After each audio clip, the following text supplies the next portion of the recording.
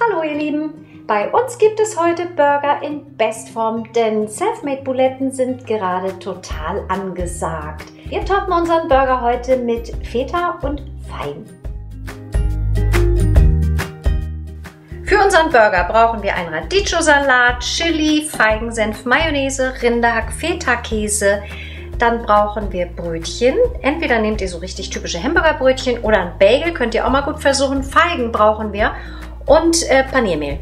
Für unseren Super Burger schneiden wir jetzt erstmal den Feta-Käse in 4 Teile.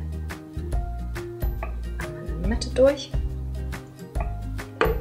Hack in eine Rührschüssel geben.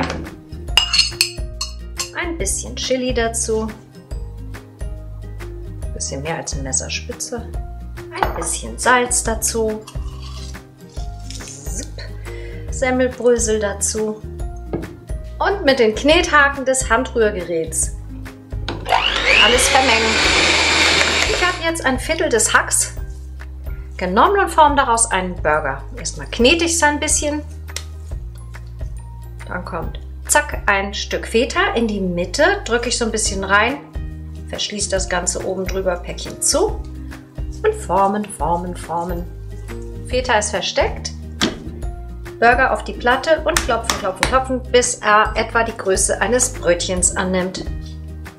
Und schon folgen unsere Burger. Jawohl. Wir lassen jetzt von jeder Seite 3 Minuten braten. Wir wenden unsere Burger einmal.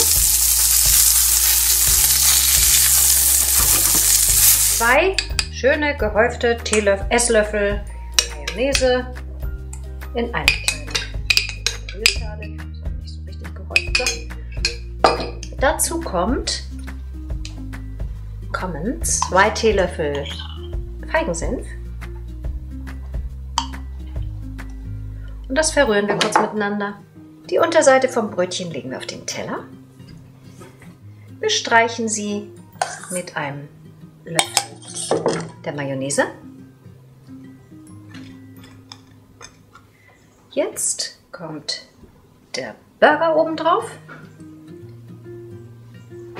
Voilà. Jetzt kommt Feigensenf auf den Burger. Die Feigen oben drauf. Auf die obere Hälfte unseres Brötchens geben wir noch ein bisschen von der Mayonnaise und legen sie dekorativ vor unseren Burger. Statt des normalen Burgerbrötchens könnt ihr auch mal ein Bagel ausprobieren. Super lecker und ein bisschen knuspriger. Ich würde vorschlagen, esst ihn mit Messer und Gabel. Geht echt einfacher.